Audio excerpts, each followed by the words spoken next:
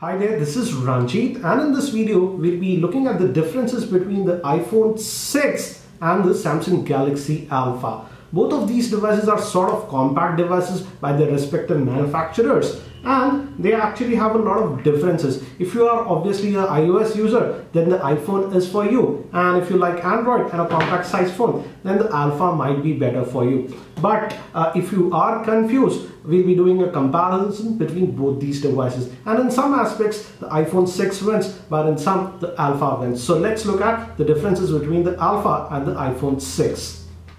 So here we have the iPhone 6 and the Samsung Galaxy Alpha, and first let's talk about the build. Again, both of them sport a 4.7-inch screen, and both of them have a screen resolution that is close to 720p HD. But the iPhone 6 has an IPS grade screen, and the quality of the screen is very good with very good viewing angles, as you can see. And on the other hand, the Alpha, as it's a typical Samsung device, has a Super AMOLED screen. Again, the viewing angles are also pretty nice on this device. Now, if we talk about the build quality, this Alpha has actually a metallic build, and if you look at it just like this, it actually resembles the iPhone 5 or the 5S, the chamfered edges. So again, it's a first for what you say Samsung, and it actually does give you a premium feel when you hold the device, and it actually also looks pretty good. The iPhone 6 has a newer design which has this curved glass, which is actually pretty comfortable because your finger just slides away if you're just browsing like this. It's very nice. But on the back, I do not like this bands. These just come out. This is the space gray model that I have. But if in the white and particularly in the gold model, these bands actually do not look that great. Also, the camera actually comes out a little bit on the iPhone 6. So in terms of design, I would say it's a personal choice. I feel the Alpha is better designed, but again, both of them are very comfortable to hold in the hand. So again, I would say it's sort of a neutral in my opinion. Next, if we move to ergonomics, here it's very interesting. Always the iPhone used to be very ergonomic, but now the screen size has been increased. Now it sports a 4.7-inch screen, and generally iPhones were very easy to use with a single hand. But with this new iPhone, that's not the case. For example, let's open up any app that is not specifically Apple app. For example, let's open Twitter. This is the official Twitter app, and if you see, these are some of the notifications that I have. This is my timeline. If I just look at it, and if I just hit this, now if I have to go back, I have to stretch my finger here, and it's a little bit difficult on this big screen. Yes, Apple has added this feature. If you just double tap the home, it reduces the screen to size and you can access it, and they call it reachability. But still, I feel for third-party apps, it's a bit of a clunky solution, because the universal gesture like this that has to go back, for example with Safari etc, it works. It does not work with every app. So again, I find it a little bit uncomfortable to use with a single hand with some of the apps that I have to stretch all the way here to go to the menus or go back.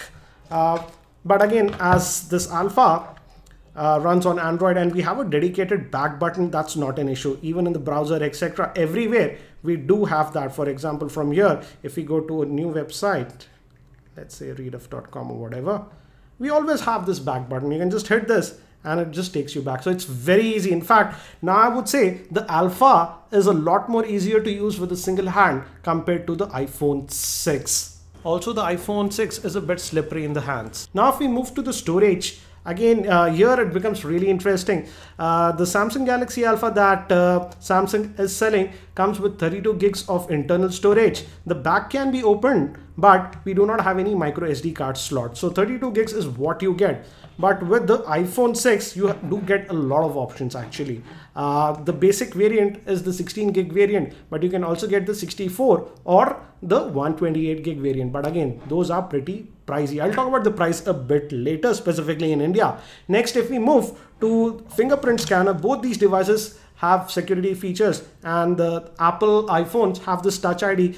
For example, if I just skip my finger over here, it just unlocks. And I feel this is actually a lot better than the implementation that Samsung has done. For example, as you can see, it's very quick. We don't have to do swiping or anything like that. But on this Alpha, this is the fingerprint scanner, which is within the home button, and you got to swipe your finger.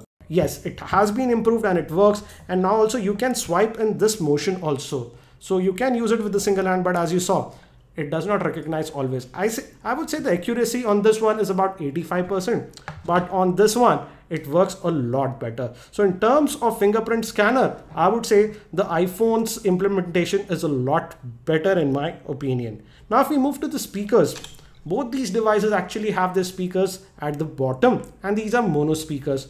On the Alpha, it's over here, and on the iPhone, it's over here. But surprisingly, the iPhone 6 speaker is a lot louder, and also it has a lot more bass, I would say. Though the Alpha speaker is good enough, but here again, I would give the vote to the iPhone 6 speaker. It's surprisingly loud and clear. Now, if we move to the camera, here things get really interesting. And this iPhone has an 8 megapixel camera with the dual tone LED flash, whereas the Alpha has a 12 megapixel with a single LED flash. And the results are actually very interesting. I have taken a lot of sample shots. As you can see, both these devices actually do pretty good in outdoor lighting conditions. Here are the sample shots. You can just skip this and move on. But again, I have taken the shots with both the Alpha and the iPhone 6 so that you can judge which does a better job.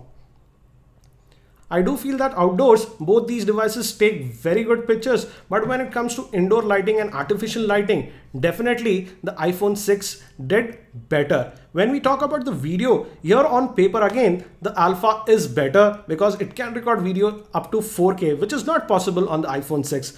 The iPhone 6 can only record up to 1080p, but again, let's look at the samples and let's judge. Sample is being recorded by the Galaxy Alpha. And I'm just walking to give you an idea how is the stabilization in video. Recording this quick video snippet with the iPhone 6, and I'm just going to walk now to give you an idea how's the stabilization in the video. I'm just walking normally.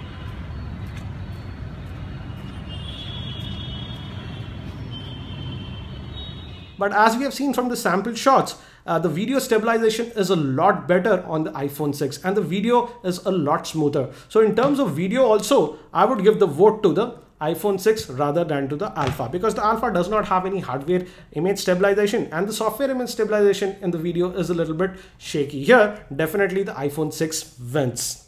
Moving to the battery, the iPhone always had a sealed battery. That's the same with this one. The iPhone has a 1810 milliamp hour battery, and I would say the battery life is not very impressive. I would say it's slightly better than the iPhone 5s.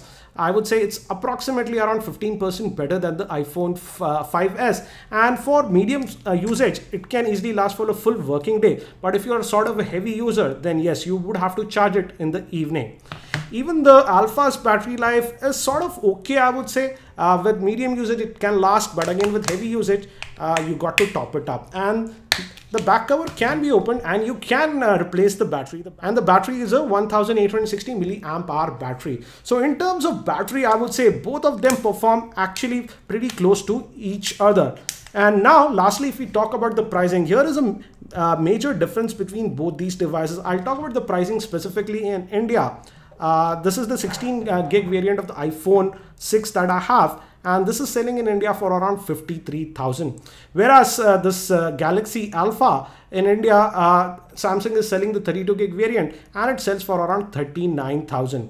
We don't have the 32 gig variant of the iPhone 6, but we have the 64 gig variant, but that bumps up the price to around 63,000. So as you can see in the pricing, definitely the Alpha wins. Again, as we have seen from the comparison, in some aspects the iPhone 6 wins and in some the Alpha wins. Again, it's up to you to decide which device is better for you. I do hope that this video was helpful and it helps you in making the right decision which phone is better for you, the iPhone 6 or the Alpha. I've also posted several other videos on the Galaxy Alpha as well as the iPhone 6, so make sure you check them out. And if you're not subscribed to my YouTube channel, hit that subscribe button. Thanks for watching. This is Ranjit and I hope to see you in my next video.